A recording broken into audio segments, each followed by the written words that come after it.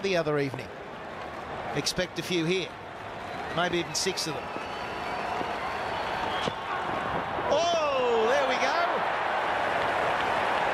Trying to flick it past fine leg. There was a long chat in between overs, and Ashwin's saying, I'm going to dance across and flick it round the corner. But he meant to hit it. Gee, it's tough when it's your first ball you face to try and play that shot. Well, I think at absolute worst, he's got to get something on it. If you're going to hit straight, that's okay. If you miss time, it's still get a one. DHONI's got to get on strike, surely. Absolutely. He's got to do whatever it takes to get DHONI on strike.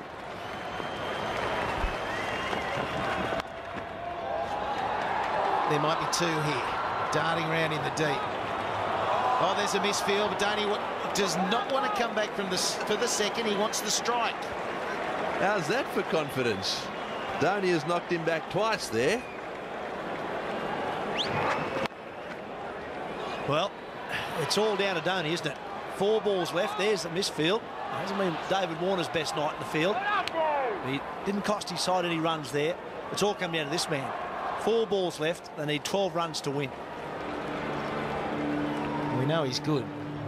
Gee, he's left it late. He really has. MS DHONI, the skipper. Can he find 3 boundaries? Feel that he's the man to do it. Can't afford a single. Can't afford a dot ball.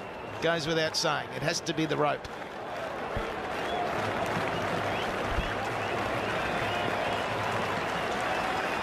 Mackay has been bowling good Yorkers.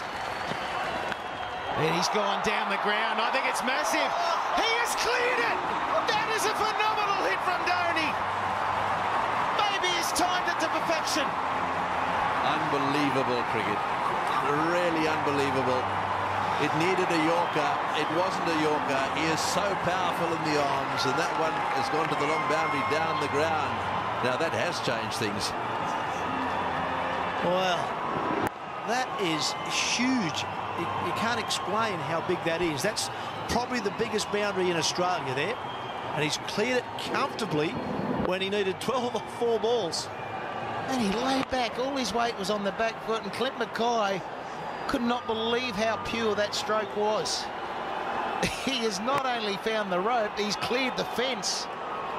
That's gone about 130 metres. All right, 6 from 3. Just hit another one of those, MS. Yep, they're not home yet, though. That's a massive 112. It's the longest one we've seen for a few I years. reckon it was 130. They're not home yet, though. They're not home yet. Still 6 to get off 3. Here we go. Oh, yes it is. Oh, no, he's out. It's a no ball, though. They're coming back for 2. It's all happening at the Adelaide Oval. No ball on height. It was a full toss, too high above the waist. That's why the arm is out. So that will be 3. They ran 2, plus the no ball. That's 3.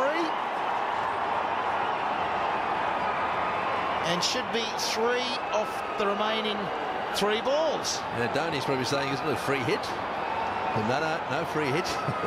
Above the waist, you get 1 for the no ball, and you get 2 for the 2 you ran.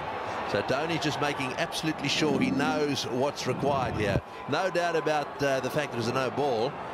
The hearts of the Indians there would have sunk when it went straight down the throat of Warner.